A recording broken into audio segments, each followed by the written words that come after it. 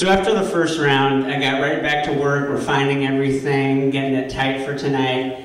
But some things happened recently, and it feels like for me to not talk about them, it would just feel dishonest. So now's the part in the movie where the comedian's like, screw this, I'm going off book, I'm going to tell you what life is really like.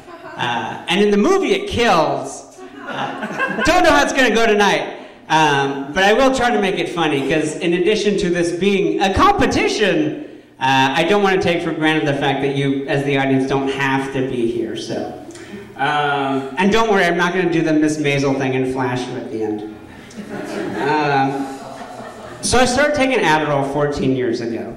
Now Adderall, for those of you who don't know, the generic name is amphetamines, okay? Not methamphetamines, that's got an extra carbon and 3 hydrogens, so completely different. So I just started college and I went to see the therapist. And she was like, a student not on Adderall, do your parents even love you? Instantly the answer was no. But I was like, I don't know, doctor, I mean, I made it this far. Do you really think I need it? And she said, well, you know, John, a lot of people don't realize how much they need it until they start taking it. Looking back, she was really just describing addiction. Like right now, I don't feel like I need heroin, but if I did it for a few weeks, I'd be like, turns out I need it. So it turned out I needed it. So I did that for 14 years, and then recently, I was having trouble getting in to see my therapist. I couldn't get an appointment, I couldn't get a refill, and eventually I ran out. So I've been dealing with withdrawals from that. And then I came to find out the reason I couldn't get in to see my therapist is because he had committed suicide.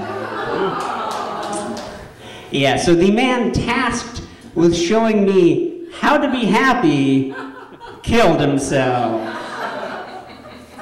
So my 2020 really hit the ground running.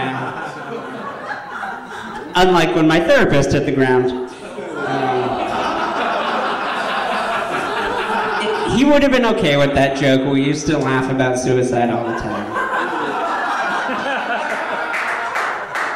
In retrospect, maybe a cry for help, but I wondered why he started paying me, you know?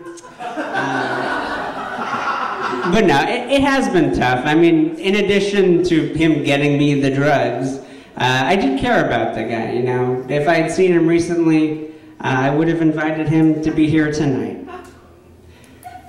And like a lot of my friends, he wouldn't have shown up, but at least I would have known he had a good excuse, you know.